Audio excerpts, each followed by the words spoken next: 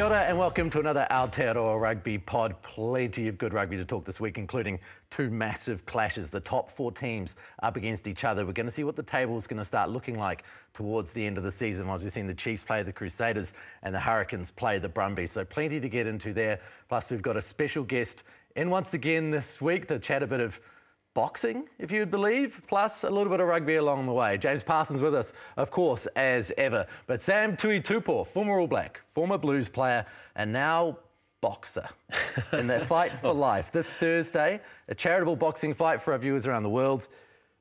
Sam, how did you end up in this, fighting to help people at I Am Hope for mental health? To be honest, obviously I'm part of the WhatsApp group of the Blues and it sort of popped up and that, and Ali sort of messaged the boys and said, oh, listen, there's an opportunity for someone to fight one of the league boys. So I sort of seen it and I left it for about, 4 or 5 days, and no one had sort of responded to the message. So, and then obviously Bradley Mika said, oh, what about Sammy? Sammy be keen. So anyway, I sort of just messaged back, said, no, I'm keen. If, I'm keen if they want me to come down. So anyway, I messaged Ali and I said, if they're keen, to pay me from the UK, then I'll definitely put me down. So, you don't get the flight allowance like you normally do during the rugby and all that. So now that you're retired, you just got to make the most of any opportunity to get home. So yeah. The boys aren't like, I'll fight. The boys are like, nah, you're an A. Oh, no, exactly. And, and obviously it's for a good cause. And, I always love watching it every year. And I just thought this time was like, I'm out of rugby and I've got nothing else to sort of worry about. Why not? So yeah. Yeah, you're up against Roy Asotasi, former rugby league player, big prop, one of the greats probably to play the game. Probably a good 20 kg heavier than you though. Oh, he's Roy's he's slimmed down these days. He's looking fit as well. So they say that the league forwards are stronger boys than the rugby, so it's a good way to test to make sure. Find out. Yeah, exactly. To I noticed none of the rugby forwards took the fight on, so yeah, probably says a little bit. But how's the training been? Is it different to what you've been? Oh yeah, no, definitely. And it was actually quite lucky because sort of came Christmas time, and I thought, you know what, when it comes New Year's, I'll start a good routine, and sort of get back into training, because obviously it has been quite difficult, where you've come from from years of having a schedule, training hard, and you've got something to look forward to, playing on a weekend and that. But now it's sort of like training, but there's nothing to train for. So when this opportunity came up, I thought, and it's really helped me sort of get back into training as well. Yeah. I'm really enjoying it. But the thing about boxing is that, everyone just thinks that you just throw punches and, and it works. But actually there's more to it. It's an art, of obviously all the movements, your hip movements, get all your power from your hips and all that, your legs. So, just learning that over the last couple of 7-8 weeks and that has been really enjoyable. And, we'll just see how it is. If I go well this Thursday, then, maybe there might be something for next year as well. What's the game plan here? You're to the body, you're going to the head? Obviously there's been a lot of talk, but, I'm just going to go full on. Obviously Roy's a lot fitter. So, for me, I've just got to knock him out early, to be honest. Are you guys in headgear or no headgear? Well, I'll be wearing my rugby headgear. I don't know if you're allowed to, but, that's a trademark of mine, so why not, Fair enough, eh? You put that into some dark places along the way. Yeah, no, for sure. And, for rugby, once I've put that headgear on, that means I'm down, it means business. And every time I've had it on, I've always felt that, nothing can stop me. So once I put that on Thursday, Roy, you better watch out. Well, if it's anything like your tackling, I'm sure you're going to go very well. You ran the other way from that WhatsApp group, didn't you? Oh, absolutely. Absolutely. I bet Roy would make light work of me, I can assure you. Yeah, he could run the ball up. Yeah. To be honest, the first, when the group came out, when the thing came out, it was Russell Packer. Obviously, he's an even bigger boy. Yeah. And so when I took it on, I thought, you know what, he's a big boy. I sort of run him around and all that. Then when they sent through the contract, I looked at it and it had Roy's name. And I said, is this the right contract? Because it's got Roy's name on it. They said, no, you're fighting Roy now. So then obviously game plan's gone out the window because obviously I knew he was into CrossFit. And I was like, oh, no, I'm going to have to run twice as long now. Yeah. So, but yeah, I mean, that's, How many rounds is it? It's only 3 rounds. Oh, yeah. I mean, 2 minutes. But it feels quite long in there. Yeah, I remember any sort of pre-season when we did boxing, man, 10 minutes felt a long time. Yeah. Especially with my boxing technique. Well, you see it every single time when you watch, you got guys who are really fit, but then they go full on for the 30 seconds, and then they're literally buggered for the rest of the round. And so I'm like, oh, do I sort of hold back a bit, or do I just go hard out? So I don't know. We'll see Thursday night when it comes. You get a charge out of the corner like Mike Tyson. Like just run at the bloke. Just get in the first shot. Well, I've always said, you're better off getting one in before they get one in. So, One of the things I was thinking when I saw that matchup was like, you're not the biggest bloke, especially for a modern professional midfield back. Like some of these blokes, like you think about the 12s that have come through the All Blacks, like Ma'a Nonu and Sonny Bill Williams. These guys are monsters, and you're a little bit smaller, but you created a legacy of packing a punch. Oof. Like he got very excited when we mentioned that you could come on, because you have that legacy. We were talking about Rupeni Thautau and Butha last week about how he only played 14 games for the Blues, but his legacy is off the charts. And the same, I mean, you played a few more, 38, but you're a very memorable cat for the way that you approached your tackling and the way you ran up. Like, how did you, this is the longest question in the world, how did you end up with that as your strong point? How did that happen? Well, I guess it's obviously, it helps a lot when you've got four other brothers, and when you're playing on the front lawn of the house and they're always running over the top of you, you're like, but these are my brothers who are a few years older than me, so then when you're sort of playing against guys your age, it becomes a bit easier. But I've always found that I've always been the smallest out of, all my mates and that, and obviously playing against other teams, and that, I've always felt that, being the smallest, I've actually, everyone sort of targets you, so... I really enjoyed tackling from a young age, growing up with the brothers and that, and, them being a lot older and bullying me all the time. I think I sort of learned quite early on that, I had to sort of either get, learn to mix with the big boys or I'm going to be the one that's being run over all the time. So yeah. What was so special, I suppose, looking at the Blues in particular? It's my common angle on the show. But 2003, was there something different about it, or you just got on a hot run? I think we just got on a hot run, to be honest. I mean, if you look at, back then, we knew that the boys are talented, but looking at now, reflecting back on the time, I can't actually believe I was actually part of that team, and especially that was my first year of Super Rugby as well. We had good players in front of me, but for some reason I just had a good pre-season, and then sort of just kicked on. Played the first warm game, and then I was lucky enough just to get the start, and then just didn't look back from there. We had guys like Jason Schumacher, and he was the year above me, but he was a good player as well. He was captain for the Tanifas, and he was part of the Super Rugby the year before me. So, I had other guys, in front of me that I thought that, I would never get a chance, but I was lucky enough when I did get it. I just made the most of it. Yeah, a few old heads too. At least Edson was still floating out there, wasn't he? Yep. Yeah. And you had Carlos inside you. Yeah.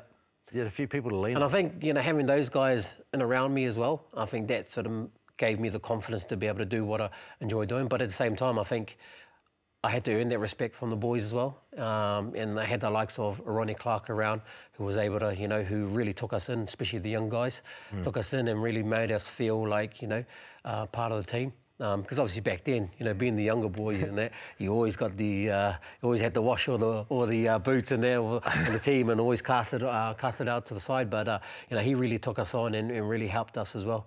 And I think if it wasn't for him, I don't think I would have had the opportunity. But do you see what he did and think that's what I need to do too? Yeah, and I think the culture now of the Blues and that, like the younger guys coming through, it just shows that when you look after them and you sort of give them that sort of that care and love that they need, they just come through and they blossom as well. So, and that's one of the things you're doing now as a player agent. Was that something you wanted to step into when you finished your career? You thought this is a hole that I need to fill? Yeah, no. Coaching was always the transition for me. So with the Sharks and that I was playing for at the time, my transition was I was always going to come back, and so they sort of let me go for a couple of years. We had an agreement where I'll go to Coventry as a player coach, and then I'll come back to the Sharks and that. But then after a couple of years, and obviously doing a lot of work with the PRPW, the Pacific Player Rugby Welfare, and that, agents was always a topic that always came up for a lot of the boys, and I guess it was just a leap of faith, to be honest, because as a coach and that, you want to sort of help boys develop and see them develop and kick on and that, and I just thought maybe being an agent is exactly the same, but helping more the players off the field, you know, because once you look after, you know, once boys have got things looked after off the field and that, it just makes their job a lot easier on the field, and then it just helps them to be able to progress, and especially being on their side of the world, where I think a lot of the help is needed off the field for not the players, but more the families, like the wife and the kids, because I think it's more the wives and the kids in that, if they're not settled, then the players in that feel that, you know, they feel the sort of pressure in that, and then, you know, they're either going to not perform well, or they'll just end up just packing up and coming back. I think agents are massive. I think of myself and my journey, they almost become part of your family, or at least your immediate family, and they are a massive trusted resource for I think your parents and your wife, kids particularly. Like, I think every player, if they've got a good relationship and the agent's aligned to their goals, it sets them up to actually achieve what they want to achieve.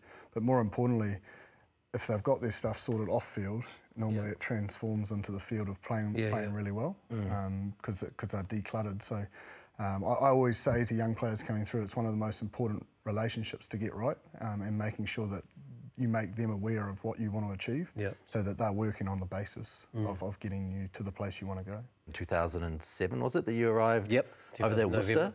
Was that one of the things you noticed immediately, was that you needed somebody to help you settle in? Yeah, and I guess, you know, obviously the agents here, like in New Zealand, you know, I had one of the best as well.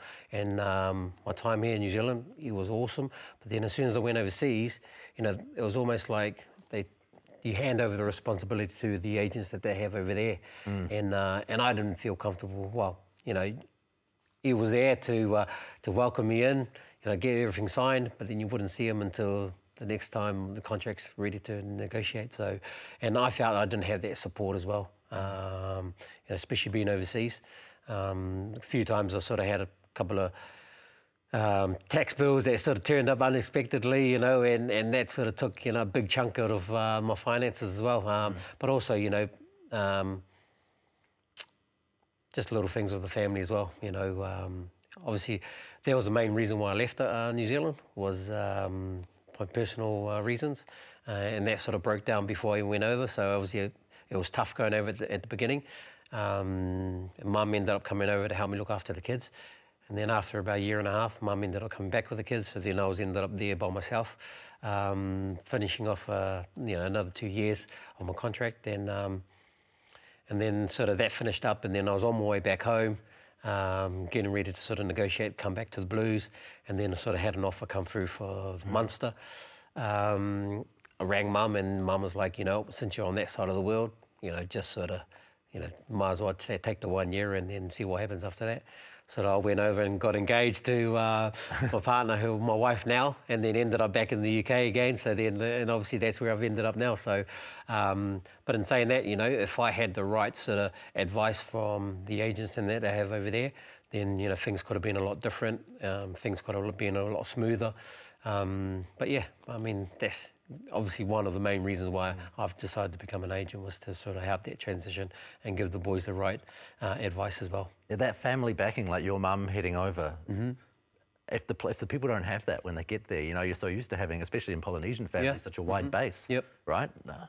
Well, and you find that with a lot of the boys now, you know, especially the younger guys who end up going over there thinking they're going to come back, and then they obviously, you know, in my situation where they you know, they get a partner or wife and they have kids and they end up staying there, they don't have that support what they're used to back home. So, you know, they ending up relying on a lot of the other boys, you know. So most of the times during Christmas and that, you know, we have invite a lot of the rugby league families and that on Christmas Day, but we normally have it at the Sail Sharks Rugby Club, you know, and we have about 100 people that normally turn up, and then we sort of cook a pig on the spit and that, and the families turn up, and, you know, it's a really good day. It just makes us feel like we're back at home, you know, where some guys don't have that sort of luxury of having that sport around them, and they're just at home by themselves with their family having Christmas where they're not used to it. So yeah. Yeah, it's a completely different world, isn't it? It certainly is. And I think it's so crucial to have that sort of support network. And you do see a lot of, I suppose, players that go up there, they do connect together, especially the Kiwis, even from other teams, especially in France. A lot of the players have a great bond, and it's critical to their, I suppose, success on the field, but also making sure their families are happy off it. So now as an agent, with your clients, that's essentially the approach you have. It's kind of an entire life process, not a business agreement. No, exactly. And, you know, for me, it's like I never really got into for the money. Even though the wife keeps saying to me, like, well, how are we going to survive? But, you know, I can see her where she's coming from. But at the same time, it's like, this is my way of giving back to the players, especially the young kids as well, especially in New Zealand. Guys who are sort of good enough to play Mitre 10 or Super Rugby, but haven't been able to break through, you know, and they sort of fall behind and they end up working back at the factories and that. You know, there's guys like that you want to sort of help out and give them a second chance and that to sort of, you know, get back into the game that they really enjoy, because a lot of boys put life on hold in that, and then when it doesn't work out, then obviously they fall away. But there are opportunities, you know, and I try and say to kids that, you know, if you want to play international, like, first of all, it's like, what do you want to play rugby? Is it the lifestyle? Is it finance? Is it you want to travel the world? Is it you want to get a degree out of it? Because there's plenty of places where you can go and play rugby, still get a degree, you know, still do through the clubs and that, you can get scholarships and that to do, you know, studies online and all that. And so, you know, that's the things that we can help players get, you know, and enjoy playing the game that they really love. So, how do you connect with the players in the first place? I've always wondered that. How does a player end up with an agent? What's the process? It's normally player to player. Put you in touch. That's what I find a lot of the time is, if someone asks your opinion, you'll say, oh, well, I reckon this guy's really good, and the players that's already with them normally set up a meeting. All right. So you go to a trusted source and you end up with the right people. Yeah. Players trust players the most, you know, because they're in their world. So it's that word of mouth is the strongest, I believe. So with you, I suppose, did you go straight to repping some of the people you played with? Did you? Well, not really. It was only just a couple of boys around me that I played with, and they were struggling to find stuff, contracts and that, and then I pretty much just helped them. And for me, it wasn't about poaching. It was all about just word of mouth, like you said. You know, you help one guy out and you do well, then he'll sort of mention it to the other boys. Work ethic has always been the cornerstone of your success. And I suppose, for you, is there any truth to the rumour of league on Sundays and continuing to work at the dock whilst being a Super Rugby player? You probably can't do it now. But yeah, I mean, I used to go to church on Sundays and we used to drive past, because obviously I grew up playing rugby league. I actually played for the Canberra Raiders, actually with Sione Famuina. Oh, really? I had a pre-season game. Well, literally, I was actually working at the docks and I came home in the morning and I got a phone call. And it was from one of the Kiwi boys and said, oh, listen, Mal Meninga's after your number. Can I pass it on? And I said, Mal Meninga? And he said, yeah, they're coming in next week to play the Warriors.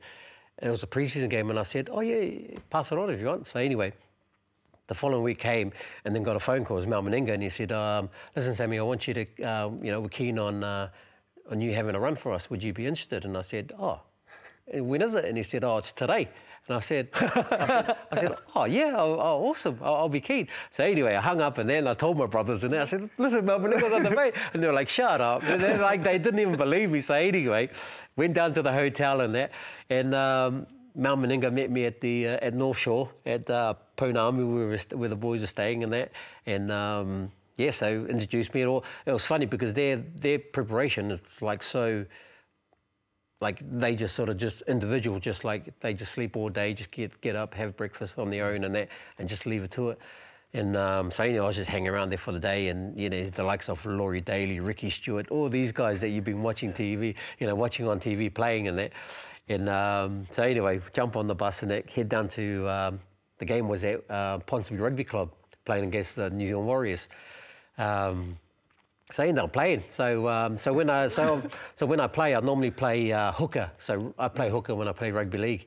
So anyway, first 10 minutes, one of the boys got injured, and so I got on at fullback. So I played that, jumped in at hooker as well. So I really enjoyed that. And the funny thing is that afterwards, I said to the kit man, I said, "Oh, can I have the jersey?" And he goes, "Yeah." So anyway, I took it off. I gave it to my brother, and then signing autographs and that. And then as I'm walking into the changing room, the security stops me and goes, "No, players only." And I said, "No, I'm part of the player." And he's like, "No, like this." And I was like, "Oh my gosh!" So anyway, Mal Meninga was walking past and I said, "Mal, security won't let me in." And he goes, "No, he's one of us." So anyway, I walked past and I gave the guy a look at him. So anyways, yeah. So then a couple of weeks later, they called me back and they offered me a 3-year contract to move to Canberra Raiders. Wow. And and sign a 3-year deal. So I told Mum and Dad and they were like, "Well, nah, you're too young to go by yourself." So How old were you at this point? I was 19. 19. So this is a few years before you made the Blues. Yeah. And so I just carried on. So I carried on playing rugby. And then so you just ended up making all the teams, and so yeah. The story could have been way different. Yeah, you've been fighting your teammate, Roy. Yeah. Mal Meninga, like what a phone call to get. You got a phone call from one of the all-time greats. Out of the blue as a I couldn't believe it as well. Yeah. But even my brothers and that couldn't believe it in that, and but yeah, there stays sort of stories that stick with you. And I haven't really I don't really tell anyone, but yeah. And then, as Jipper was referring to, you signed with the Blues, but you've still got another job on the side. Yeah, well, I signed up. I used to go to university with my sister and my brothers, and obviously just got bored one day and went down to the cafe, to where all the students in there, and there was like job applications and all that. So I filled one in and ended up getting a job down at the docks. And then just started working nights down at the docks and there, and then obviously I'd work to about we'd start at about 10 o'clock and we'll finish sometimes if we finished early. Then we'll finish about sort of 5, and then I'd go home, have a sleep, and then go back to trainings in the mornings and that. But that's only because I really enjoyed working with all my cousins and that. And it's just one of those things when you've brought up all your cousins that you just enjoy being with them. And I got the same sort of buzz of training as well with the boys. Like you had that energy to train even when you're tired. So. And when you're young, you sort of don't really think about it, And I guess it was just one of those things. When did you sleep? Well, I'm quite lucky, People used to call me the mork pork because I don't really like to sleep, I probably have 3 or 4 hours of sleep and then just get up, good to go. Yeah. Yeah, and that was that. Mm-hmm. And then why did you quit the docks? I quit the docks because there was one night, so we used to be the latches of do the containers and that, and the big chains, and the big crane comes over and you latch the chains onto the corners of the containers. And I was on, it was the first ones and all that, and as I was at the top, the wave hit the ship and it rocked the ship. And I lost my balance and I fell overboard and fell into the water. And then I just thought from that time, I was like, oh, you know what, if I injure myself, I won't be able to play rugby. How am I going to explain to the coaches that I've hurt myself? So then from then I just called it quits and then just carried on playing the rugby. That's just a hot cold bath, man. You're off and doing your recovery. No, exactly, yeah. But then when you were playing with the Blues, rugby league stuck around? It was still a thing you wanted to do? Yeah, I always enjoyed playing rugby league, and I still preferred rugby league over rugby. And every Sunday you drive on when we're driving past going to church, you can see all the crowd and it coming. So then obviously after church we're coming back, then I'd always stop in and then because obviously Te Atatu's a small, back then it used to be a small, town and that, and used to know everyone. So I used to just, jump, park up at that and just speak to the coach, and then he goes, oh, you're jumping at half time. So I used to have a game of rugby league and there on the Sunday, and then and then head back to do the recovery back on the Monday for the Blues and there. So and it never got back to 10 or anyone? Nah. Oh, there were a couple of times when I got injured, but then I had to sort of fake it and get injured on the Monday morning, and then obviously just had to. So good. Always come up with a reason for an injury. Yeah. Any of our viewers who aren't from New Zealand, Te Atatu's West Auckland, and it's a pretty strong rugby league stronghold, and the Te Atatu Roosters are right on the motorway. So when it's big there, you drive past there. That's right. Well, funny enough, even when I was playing the Blues and that, and then obviously I was playing for Ponsonby as well, when we had a week off and that, the Ponsonby always wanted me to play, for the first team. But I was like, I felt real bad because, when I had a game, when I wasn't playing, and they expect you to come back, I felt bad because, you had players there that would be, did pre-season, played all the games, and then all of a sudden they've been dropped because one of the boys had come back from the Blues. So I used to argue with them, I used to say, well, I'm not going to play. So I used to go and play Presidents. because obviously my brothers and they were playing there. And I used to go play with them and enjoy that run. But then obviously, I can remember this one game we were playing against Aotearoa, and obviously the players and they recognised who I was, and honestly, like coming back and playing as well, like you get the old shots and that, which I didn't mind, because I played in the village games and that, the island village games, the Tongan ones here, during when I was coming through NPC as well. So, you used to take all the hits in there, which I didn't mind because. You always get some guy trying to, make a mark and all that. But my brothers didn't hate it. So I say, anyway, anyone that would always try and hit, tackle me, then they'll be out scrapping them. And I was like, just take it easy, just enjoy the game, man. So I always enjoyed going back and playing for the Ponsonby Prezzies as well. EPs, they used to call it. I used to go back and play for them. So I did. So at least the guy that played in the senior team didn't miss out. So yeah. How does New Zealand rugby differ from what you experienced up in the north? To be honest, I find that the boys in the UK are a lot bigger.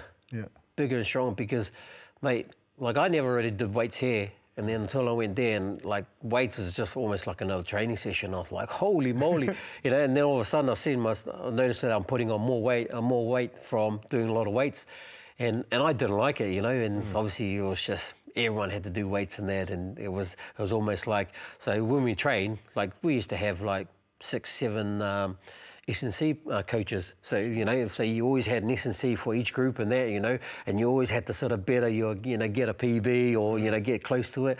And I hated it, I never really liked weights and that. And, the blues and that, you sort of just do as much as you can, what you can. And then, they're not looking over you. So, you used to do whatever you can, do a bit of rehab, and that was it. But over there, oh man, they love it over there. And how did it affect you? Like if you're carrying more bulk and all that stuff, did you feel sluggish on the field? No, well, mind you, I think my speed got a bit slower, but it sort of, obviously everyone loved, because they're quite big, especially the forwards, and because I think that the game over there is a lot slower, but I think there's more contact as well, because the boys are a lot heavier, the grounds are heavy as well, so literally the game's a bit, sort of... Brick wall. Yeah, exactly. Yeah. So I enjoyed it, to be honest. Has it moved on, do you think, from that now? Like, is it still the same, lots of weights, or have they moved on to a different approach? Well, no, they still do a lot of weights. Yeah. But I feel that, obviously, with a lot of the coaching and that now, you find that there's a lot of rugby league coaches coming into rugby now, and the game's sort of slowly changing. But now you just find that it's a lot of kicking now, which is like, oh man, this is not rugby. Yeah. So obviously the style of rugby over there is a lot different to here, and I like to say that when a lot of young kids come from New Zealand to the UK, especially the forwards, they were like, holy moly, this is so much tougher. And then you find that the cauliflower's ears come out a bit easier as well over that side of the world. So you often read from this side of the world kind of with interest, like how the people integrate, and often you hear like a lot of the Kiwi players copping flack early on, about, they haven't quite performed in the right way or whatever. Do you see that as a problem, and how do people kind of overcome that, and get into that new style and figure out how to do it? I guess it's all about adapting, obviously when you get on that side of the world, it's all about winning as well. And I found it difficult because they had their different way of coaching as well. And as much as because obviously in New Zealand, you've got by far the best coaches. Like, I still think that coaches at school level is probably a lot better than some of the coaches you have at the higher level in Europe. But at the end of the day, that's their job. And as, I felt that being over there, it wasn't about being coached. It was about them telling you how it's done, and even though you disagreed with that, but you just had to carry on. You just had to carry on what they said, because if you didn't, then obviously that's where sort of you're on butting heads all the time with the coaches and that. Then obviously you just find that you're just falling out of love for the game. So you mentioned Ted. There's an old wives' tale going about that you may have downtrodden at some point. It wouldn't be the first time, but yeah, it was probably the classic one, and there was a lot of people around as well. Obviously coming back from overseas, I had a break during the season, so I come back home, and normally when I do come back home, I go watch the boys train, and then obviously I got invited to lunch, and Ted happened to be there for lunch as well. So Ted was the last one sort of to get up to get his plate of food and that. And as he was sort of just, putting the food on his plate, I sort of went up behind him and pulled his pants down as well. And the thing is, because he had all this food on his plate, it was like, so he puts it down, he pulls up his pants, and he turns around and sees it's me, and he slaps me on the face. He goes, "Who bloody let you back in the country?" He's standing there in his funny ways. Wife runs from 10.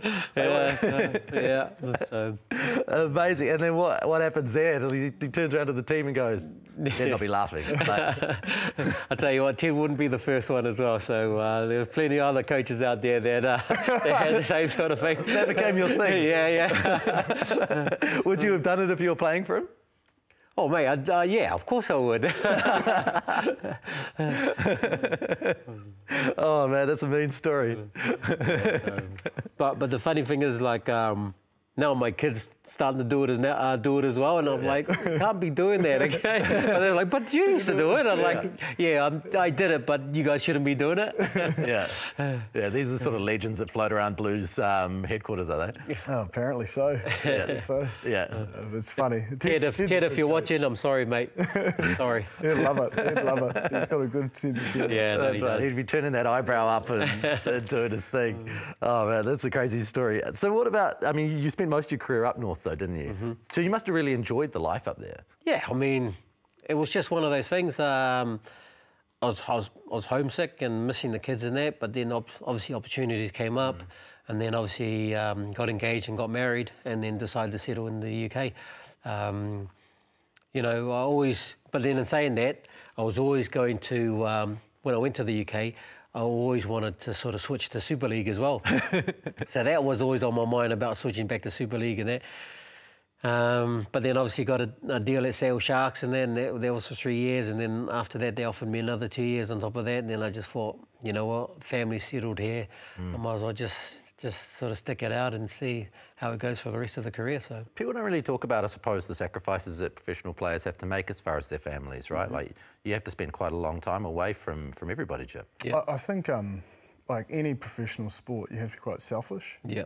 Because preparation and getting yourself ready mentally, takes a lot of work during the week, and the families do have to sacrifice a hell of a lot. Even from a parenting point of view, time and being hands-on isn't as realistic as that most would like. Yeah. So when you went on the docks, now you're on the phone all night long in between catching up with everyone. But yeah, I've grown up. My parents used to work 2 jobs. They were never home because they were too busy working. But trying to support the family, and my sister sort of raised us. I'm the youngest out of 8. So, I had all my brothers and sisters that sort of looked after me as well, and to be honest, if it wasn't for my brothers, because honestly, my brothers and that, probably way better rugby players than myself. They played rugby and that, and I used to love going to watch them play. But, my parents were quite staunch in terms of, we weren't allowed, because obviously back then, Michael Jones had set the trend of, for Christians, and they're not playing on Sunday. So then obviously my brothers couldn't play on a Sunday as well. But I was lucky enough that my brothers and that would sneak, would go to church, and then my brothers and that would sneak me away to my trials and that, and I was able to sort of make the teams from there. So, to be honest, I've got to thank my brothers and that for their support, my sisters as well, because if it wasn't for them, I wouldn't have been playing, to be honest. Yeah, that's incredible. Yeah, there must be something you look back on, well, I suppose, with a lot of humility and thanks. Yeah, always. Yeah. and we read about your son, Essendon. It sounds like he is a chip off the old block. Well, he's a lot talented than me, and obviously he's got a lot more speed as well. So, he's doing well. And, hopefully, I've always said to him that it's just all part of the process. And, he still hasn't made it yet, so just keep learning. He's got plenty of boys around who've got, so much experience, and it's all about sort of learning from them. Essendon is a midfield back, played for Kelston, been to New Zealand under-21s like you, he's done it all in pretty much this very similar manner. Do you see a similar style, or what do you see? Is he his own player? He's his own player. Yeah. He's a lot faster, a lot more talented, and he uses his head as well. He's good at sort of, sharing away from all the contacts and all that, So I always say to him, he's probably not as confident. Like for me, because I was always the smallest, I always had to work hard and sort of prove a point.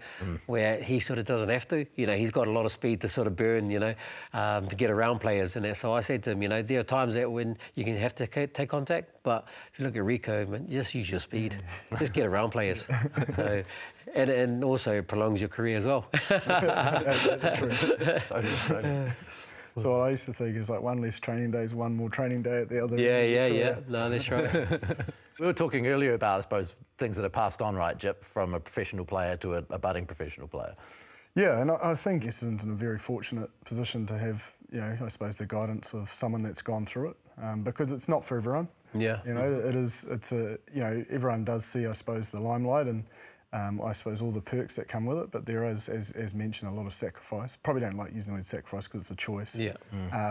But yeah, from what I've heard from people at the Blues is, you know, put his talent aside, as a human being, he's you know, world class in the way he approaches everyone in the building, but also I think he's studying as well, isn't he? Yeah. So he's getting himself sorted outside. Well, that can be questionable, but Yeah, fair enough. I remember talking to Caleb Clark about his dad, and I kind of said to him, you know, you're one of the guys who's extremely lucky in that you're probably the first generation of players whose fathers have been professional rugby players, so they've had the ability to learn things that you don't have to learn by yourself. You can have passed on. He said what his dad did was put him into athletics, you know, teach him how to stride. Look at him now, he can stride. You know, is there anything like that that you went to Essendon with? yeah. Well, funny enough, Essendon was homeschooled from my sister. So my sister that looks after my kids, so she's got 8 kids of her own, and then she's got my 4. So she's got 8 kids, and she homeschooled them all. Wow. Well, she was homeschooling them. And then, obviously, when it got to sort of the boys' senior years, and I said to my sister, oh, could you let them go to school? Because obviously, to get through to, you know, to get into the system, you've got to be playing at school. Yeah. And so anyway, she was going to send them to St. Peter's, because St. Peter's had offered, because obviously the boys play a lot of basketball, and they got through, you know, and basketball was always their *1 sport. And so anyway, they've been offered a scholarship to St. Peter's. And then I was like thinking, oh no, I don't want them to go to St. Peter's. It's only because, like, I see a lot of kids from out west and that jumping on the bus and going out central. You know, and you look at all the schools out west where there's so many good schools, but they're not achieving because they don't have the talent. But we actually do have the talent, but actually they're all going elsewhere. So anyway, there was a group of players that Essendon used to play with and that, and I said to my sister, said, oh, you know, let Essendon go to school, because quite a lot of those boys he played with are going to Kelston as well. So you know, she said, but lucky enough, John Senior, obviously, who's played for the Blues and that, brother of Kevin Senior, he's teaching at Kelston Boys, and my sister, and obviously I said to John, I said, oh, just have a word of it, because obviously John, you know, really respectable, and you know, obviously my sister won't take my word for it, but she'll take John's. So anyway, John actually had a meeting with my sister, and then after that, my sister's like, okay, I'll send them Kelston's only because you're there, and I know that you'll look after them. Yeah. So anyway, so she let them go and that, and yeah, and the boys just sort of just flourished from there. But at the same time, I had the coaches in that ringing me and saying, you know, the boys are not concentrating on rugby. And I said, what do you mean? He goes, well, because they're playing basketball, you know, when they're supposed to be, you know, rugby training. And I said, and obviously doing athletics as well. You know, Essendon broke the long jump record at Kelston. Oh, wow. But unfortunately, because of COVID, he hadn't been able to go to the Nationals. Obviously playing basketball as well. He loves basketball. And so anyway, and I said to the coaches, well, you know, I've always encouraged the kids to play all the sports in that, because you could always take every skills from all the other ones and add it to, apply it to the whatever sports they want to play at the end of it. And they disagreed with it. And, you know, Essendon he was always like never made the first, like he was always never selected for the starting team, but every now and then he would sort of get a break in that. And then, you know, I was lucky enough that he got the break for the Blues 18s and that, and then managed the Blues New Zealand 19s. and then just managed to get through there. So and the feedback I get from all the coaches there is like his agility is unbelievable. And I personally think it was from doing basketball and volleyball that you you activate those small muscles that you don't actually activate when you're doing all the rugby skills and that. So I really encourage a lot of young kids in that to do all the sports and that you can at high school, because it does help you and you can apply it to other sports as well. So.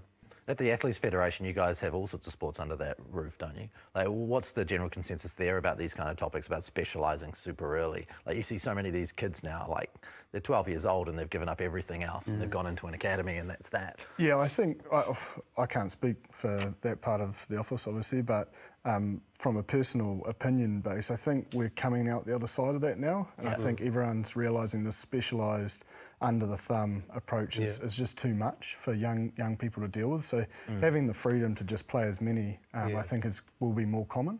I mean, I think Sam's completely right. It only makes you better. Like you think about, I think it was Ali Williams. He played soccer up until 7th form, and a lot of that skill set, that hand-eye coordination, he credits for his time at soccer as a goalie, and so you see it time and time again. People that make Jeff Wilson, another one. So. I think there's enough out there to prove that it's probably more beneficial than a hindrance. Yeah, you take the risk of being dunked on by your son, though. Mate, I just let him dunk him. I don't even bother just trying to stop him. He's posterising Dad, eh? Can you dunk?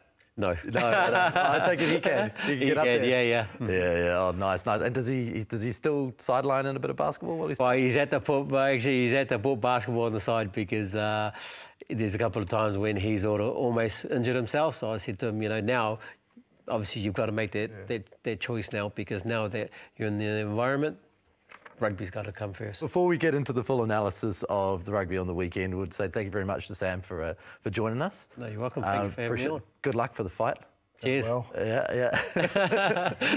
And if you want to catch Sammy fighting on Sky Sport, you can catch it on Thursday night. It's the Fight for Life at Event Finder Stadium.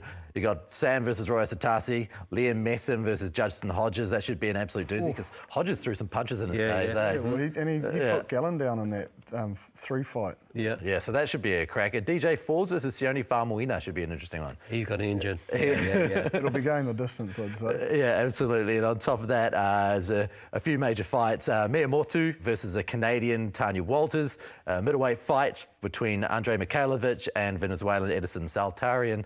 And the big one, Jerome Pampaloni, light heavyweight from New Zealand versus Emmerich Duwale. Make sure you catch that, but most of all, make sure you get in and you catch Sam for his big bout knockout time. I was going to put a pressure on myself and ask for a bonus if I knock him out first round, but I thought, just take it easy. Awesome, mate. Well, thank you very much for joining us. No, we really worries. appreciate it. Cheers, thank you. It's going to be a big weekend of Super Rugby. We've got the Chiefs versus the Crusaders and the Hurricanes versus the Blues. That's the top 4 teams all against each other. So after coming out of a slightly lean patch over the last few weeks with a lot of buys, we're hitting the ground running with the games that could make this whole thing work. Jipper. Yes. Chiefs versus Crusaders. Round 1, we saw the Chiefs get up, and it was a surprise at the time, but now it's of no surprise this is the team to beat. Can you see the Crusaders returning the favour this weekend? Potentially, because I think they're getting some key players back. I thought David Havili was massive on the weekend. We saw Jack Goodhue out there again, Cullen Grace. So they are getting a bit of the artillery back, but I think this is a real statement game for the Chiefs. A couple of times they were beaten at home last year, and obviously one of them was the Crusaders. So I think their focus and their edge will be right up there. And their performance on the weekend against the Drua in those conditions was world class. And to score those points, execute their kicking plan like they did, and once again their defence. We spoke about how they held the Canes to 45% gain line. Well, they held the Drua to 43%. Another big, strong pack that are used to getting over the gain line, but defensively they're shutting them down and tackled at 93%. So they are right in their sweet spot at the moment, and all their players are performing. And they did that without 2 of their real tackling geniuses, Sam Cane and Luke Jacobson. Yeah, I thought Cullen Boshier was massive. He looked really good in the 7 jersey. I think he was 11 carries, 11 tackles. So that next man up, we've seen it so often with the Crusaders over the years. When the guy gets an opportunity, he takes it. It puts pressure on the incumbent. So The Crusaders went over to the Rebels, and that looked for a little bit like it was not going to go the right way. No, it didn't, but you always felt they were in control. Like, there was a few, I suppose the only thing they'll be disappointed about is those sort of close goal line defences. Like, they pride themselves on that defence and making sure they stop it. But other than that, they look pretty slick, and especially some of those guys coming off a big break. They ran over the top quite convincingly in the end, I felt. So Chiefs win for you? They'll do it again. They've got too many guys in form. We isolated Brodie Retallick about the rucks. So I did some work over the weekend, and so he hit a total of 33 rucks in that Chiefs game. The next best was Sam Tuitupou at 21. So that's quite a big discrepancy. And then I went through every other game, and there's only one player that had more rucks with him, is Tom Christie, which you expect with sevens, because they enter a lot of defensive breakdowns. So again, like, he is just, the numbers he's churning through at the moment are serious. And these aren't wasted, right? He's not just standing at the back, playing the piano. He's using the shoulder and moving, moving bodies every single time. And if he enters a defensive one, he's either, gets a turnover, gets a penalty, or at least absorbs 3 or 4 cleaners, which, gives them the ability for their defence to do what they're doing. So guys like him are just playing such a massive role up front. And I think, you sort of saw in the Highlanders game, everyone jokes about it, but when the boys up front can't get you that platform, it's pretty hard to execute your game plan. What's going on with the Highlanders? What they'll be disappointed by is, I suppose, the discipline really put them under pressure early, and it gave the Force the ability to get up, 2 yellow cards. And I know the Force had theirs, but, it just made it, 20 line breaks the Force had. And I looked at the stats, and they tackled at 91%. So the impact, the amount of clean breaks that happened when they were down to 13 was quite impactful. And don't forget that they might not have scored. I think they only scored 7 points during that period, the Force. But the 13 men out there are having to cover 2 people, so it empties the tag, and then discipline gets even more challenged because they're fatigued. So I don't think you can read into it too much. I do think those yellow cards played a big part, but I think there'll be a big focus on their maul D this week, because that's where they got into trouble. And I think the Tars will see that, and they'll be coming right through the front door, I'd suggest. Well, I mean, they're at risk of falling out of the top 8, the Highlanders. When you look at what's going on the table, there are so many teams that are close. Just 2 points between 6th and 10th, and that's the Reds, the Landers, the Force, the Drua, and the Tars. It's a big week for them. Like we say, it's a statement game for the Chiefs, but I think this is and the Tars are in the same spot, man. Like they showed moments of brilliance, but I think the Blues were all class on the weekend. But they've got a good driving maul. So if I was them, you'd be playing that kick strategy, get down there and have a crack. It probably the Highlanders' perceived weakness, but also having some trick plays off the back of them all, because the Highlanders this week's focus is going to be maul D, so they're going to want to get it absolutely right. So that sometimes that creates opportunity in and around of the tail of the lineup, because everyone's so fixated on stopping the maul. So making sure they have enough tricks in the bag for the Tars at home, I think it could be a tough night for the Highlanders. The other big game this week is the Hurricanes versus the Brumbies. The Brumbies are an interesting side because we don't really understand where they're at in the context of the top 4. They didn't bother sending a team to Christchurch. They sent an also-ran team to Christchurch. They did beat the Blues, but they haven't played the Chiefs or the Hurricanes. So we don't really know. This is a good litmus test for them. We know what they'll come with. They'll be coming with their driving maul, but they've got some real firepower in Toole, even Wright out wide. So they've got the ability to do it both ways, but windy night, depending on where things are at the Cake Tin, you'd have to think they'll believe they can go through the Canes pack, and I think it's a big test for them. Like, we always know their loose forwards are world class, there's no question on that, but tight 5 is always sort of questioned. So I think it's whoever starts at hooker, it's a big night, both All Blacks, Colsey or Almua, but Lomax. I think Numeir's going really well, and then obviously the locking combo, whoever that may be, they need a big shift up front. So do you feel like this is a 50-50 game? Or do you feel like this is the Hurricanes game? I think the Hurricanes will win. I think they're going favourites, but it will be tight.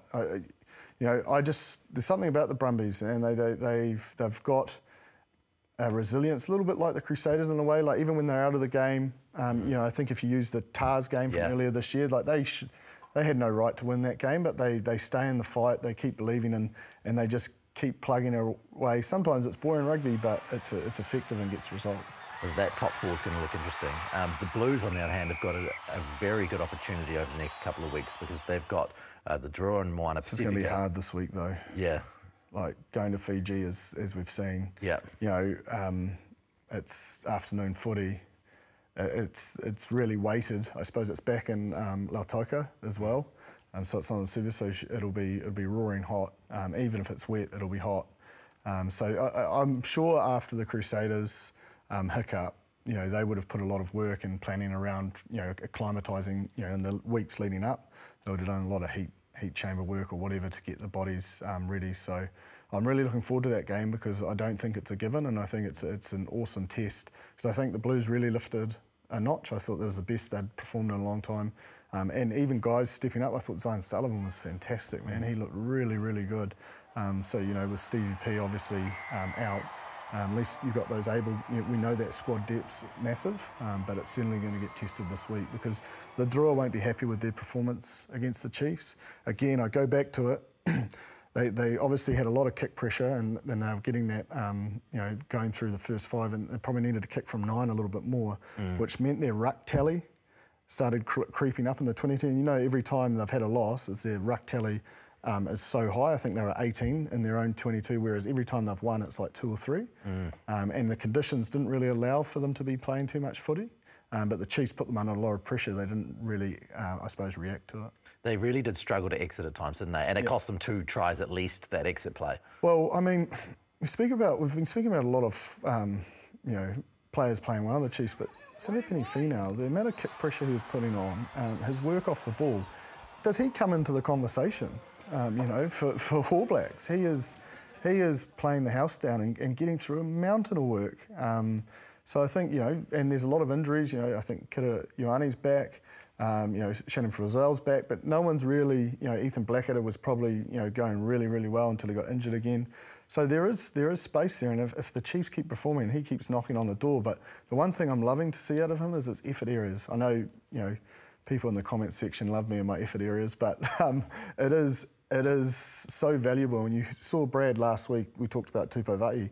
You know, it's no different to Sammy Penny-Finau, and how much the players and the group understand the importance of it. You know, he's another one. The Blues, they've struggled to get 2 wins in a row throughout the season, right? But they've been picking up a lot of bonus points. They've managed to stay in the fight. That was their game, though. Like that was probably, you know, the best I've seen them play in terms of that ruck speed, you know, keeping the ball alive, running flat and fast, running holes, you know, on attack. But then also defensively, they kept the Waratahs, which, okay, it's wet night, it is easier defensively, but they kept the Waratahs to 32% gain line. Like the Waratahs they were just swarming them. They'll be disappointed with the 21 points, but well, probably the Maul, you know, was a given. Like there was a good try from the hooker, but the other 2 were just sort of, you know, one-on-one missed tackles.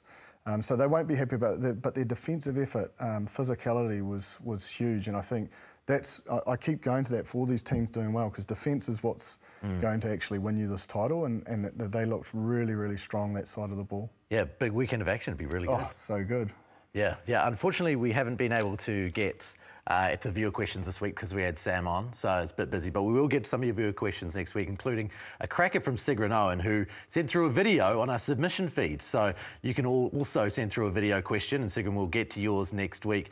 You'll see the key at the bottom here with the place you need to go to submit a video to us, and we'll play your video and we'll answer your questions. Please jump on the YouTube channel as well, and we'll answer whatever questions you put in the comments section. So bear with us. Unfortunately, no time for it this week, but we will do it again next week. We've really enjoyed that section of the show. So once again, for the Aotearoa Rugby Pod, thank you very much.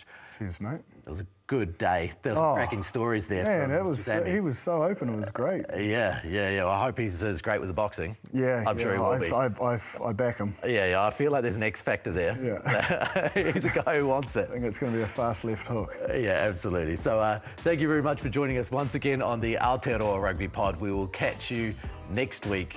Once again, mā te wā.